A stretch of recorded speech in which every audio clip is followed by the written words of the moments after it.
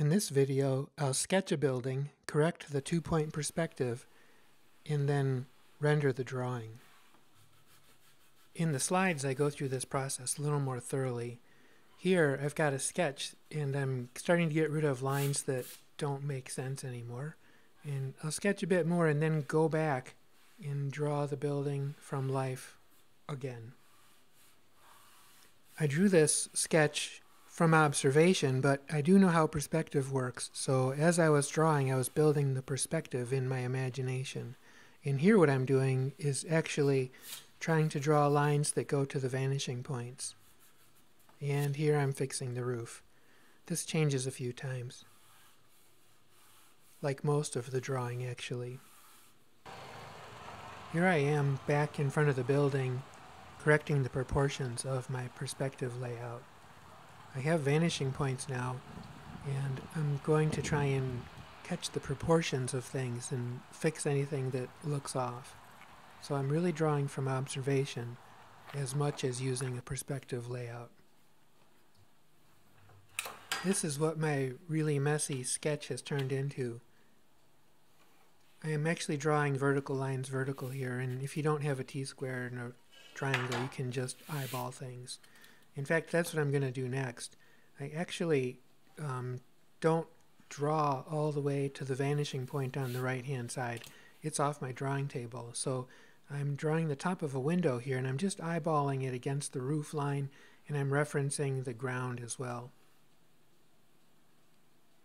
There are two windows on either side of the building that are the same, so I can draw them both at the same time. Here I'm filling in some detail using reference photo on my computer. If I didn't have reference photos, I'd be kind of stuck because I'm drawing at night. Most of the work that I do for this course seems to be at night, so you have to take advantage of the technology that you have. I'm working within the larger framework that I have already established. So I'm working from the big picture, the outsides of the drawing, down to the finer details. Don't start with the small things first, or else you'll find them all out of proportion to the overall drawing. I moved the tree back and forth in this drawing, and I realized that if I put it in front of the building, I'd actually have to start drawing the tree first. So I'm going to figure out where the tree goes, and then I'm ready to start drawing. Although there is a framework established here, my whole drawing is freehand. It's really important that you understand that the framework is just to guide where you put tones and values and textures. I'm trying to make this accurate representation of the building, and that's not an important requirement actually in your project. I think it's important that you figure out how two-point perspective works. You don't have to do it this way. There's some foreshortening in this building, and I keep moving this window back and forth to try and figure out where it's supposed to be. It's a good idea to just feel free to erase. Once I start adding values, I'm really reluctant to change them, so I want to get this part as close as I can.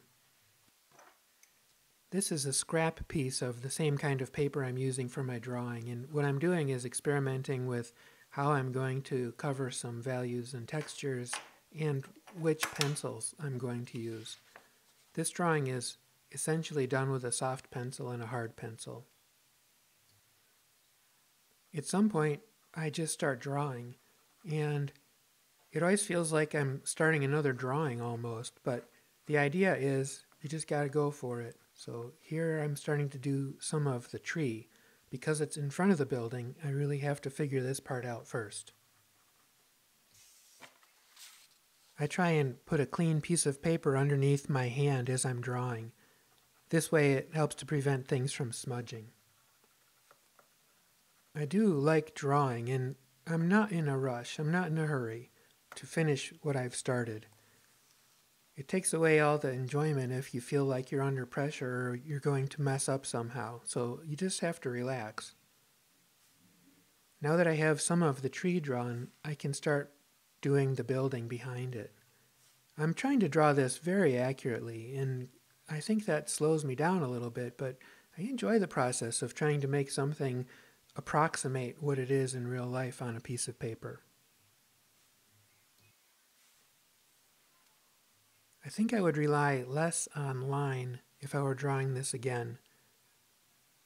Part of it may be that I was trying to make sure that you could see what I was doing while I was making the slides and making this film.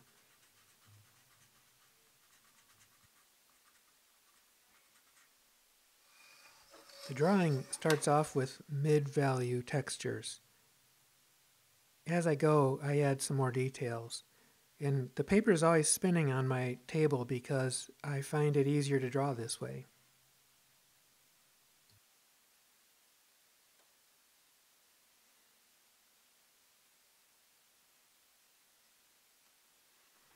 Unlike previous videos, I didn't speed any of this up. This is all how fast I draw. And I think it's important for you to see that it does take time to add detail. And this is what makes the drawing have some life. So I don't mind doing this. You might wonder, what's the most important part? Getting a perspective drawing done or getting a drawing done? And I think it's all the same thing. Without a good two-point perspective, I wouldn't have anything worth spending this much time on. So the goal of your project is actually to make a really good drawing, using perspective to guide you.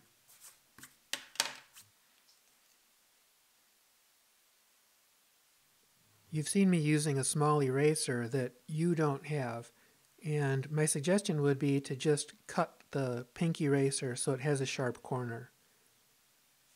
I'm also using a mechanical pencil just so I don't have to stop and sharpen it.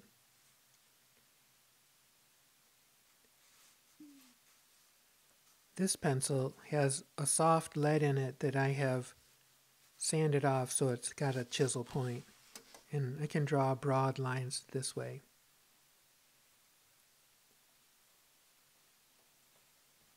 If I roll the pencil up the other way, I can use the sharp corner of it. It's hard for you to see me doing that, but I'm flipping the pencil back and forth.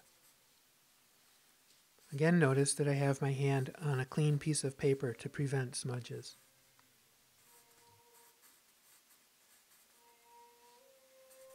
This kind of drawing is built up from lots and lots of small marks made with the end of a pencil, and I try very hard to make all the marks interesting and varied. If you just move the pencil around, it's not interesting. You have to actually pay attention to what you're doing and keep aware of the fact that your job is to make every mark matter somehow.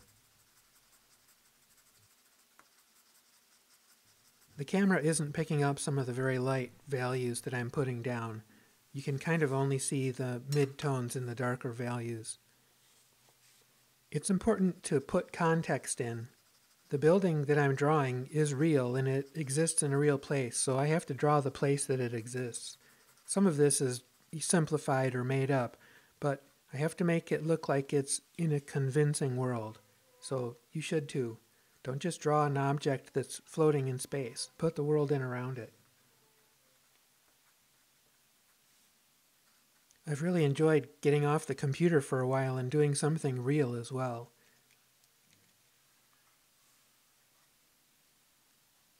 It feels like I could spend the next hour drawing this tree, but I'm going to just simplify and know when to quit. The perspective drawing guide I made for you will help you with the perspective.